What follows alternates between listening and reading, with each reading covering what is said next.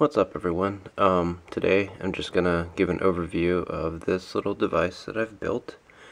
It's a Raspberry Pi Super Game Boy 64 Extreme whatever. So it's a Game Boy with a little modification. This particular Game Boy died.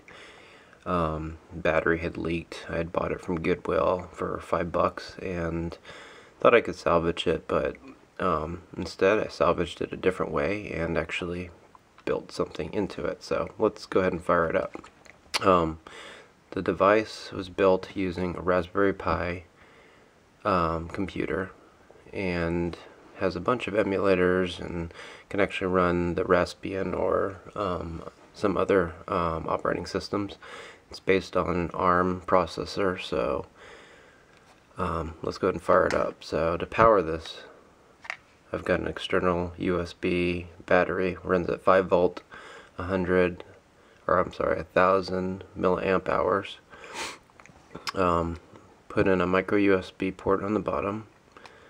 So when you plug it in, still retains its power button from the original Game Boy.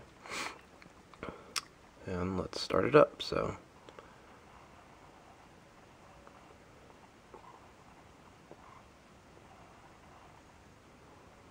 takes a few seconds to load. It does use RetroPie, which is a custom built emulation station, or a custom built group of programs that house or store or use multiple emulators. The front end is called Emulation Station, and yeah, so here's the various emulators I've got loaded on it. Of course, we've got Doom. Yes, it can run Doom. It's got the Game Boy, of course. It's got Game Boy Advance, Game Gear, Nintendo, the original NES, Turbo Graphics 16 or PC Engine, Sega Master System, and then the controls for it. So let's start by going through some of these to demo them. So here's Doom. Did retain the original Game Boy speaker, so that's what you're hearing there. So here's Doom.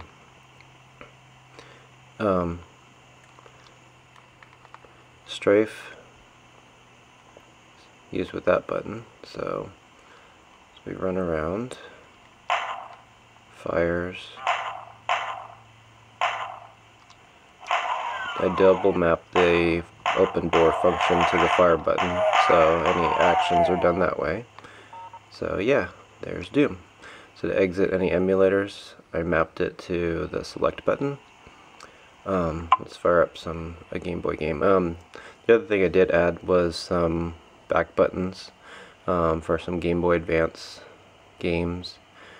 But in the emulation station, they're used for paging up and paging down, so it makes it handy to get through the various ROMs. So let's fire up one of my favorites, Super Mario Land 2.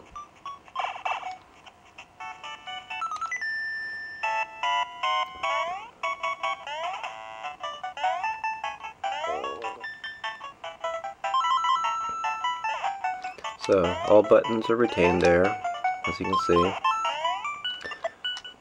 Start. So all these are functional.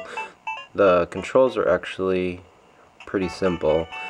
There's a site on the internet called Kitchbent, which sells DMG parts for the original Game Boy for modding.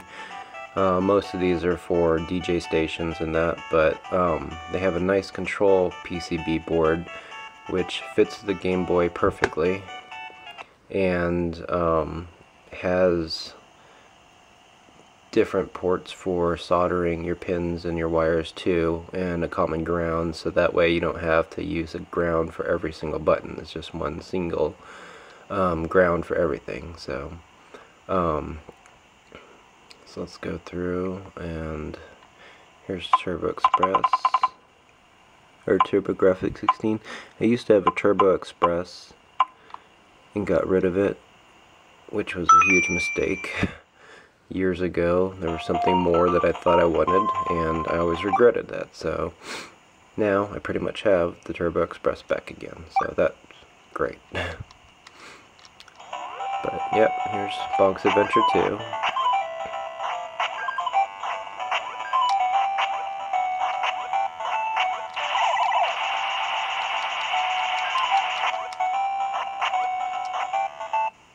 Alright. So then, Sega Master System. It was a good system for its time, I thought. I mean, unfortunately, it came out at the same time as the NES, so let's just pick a game. So it kind of got overshadowed by that. But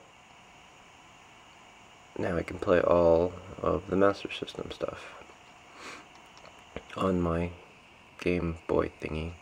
I decided to go with an external battery only because space was an issue. I mean, the Game Boy is not very big, obviously, and the Raspberry Pi plus the screen take up most of the internal space for this. So,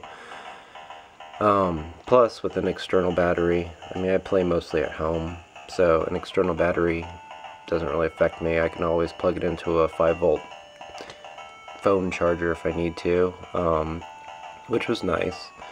And plus I didn't have to worry about having a charging board or a LiPo charging board, as well as a up or down volt regulator, so that worked out best. And plus, if this ever dies, just run out and get a new one. So here's the Master System. Do plan on adding some more emulators, given that I have a couple extra buttons, so I do want to add some Mega Drive or Genesis ones, as well as even the Super Nintendo for those that only use the front buttons plus shoulders. This does run a full version of Raspbian behind the scenes, so technically, oh, that was great. Technically, I can run a desktop environment, but you really wouldn't want to do that on this. So anyways, getting to the specs, again, it's got a Raspberry Pi Model B. It's the 512 meg version. It's running at 700 megahertz. That's integrated towards the back here. You can kind of see the top slot of the Raspberry Pi right there. I did get a smaller SD card, micro SD card holder, which you can see there. Power, I used a micro USB and modified it to take away the shielding, and then wired it straight into the shielding to save some space.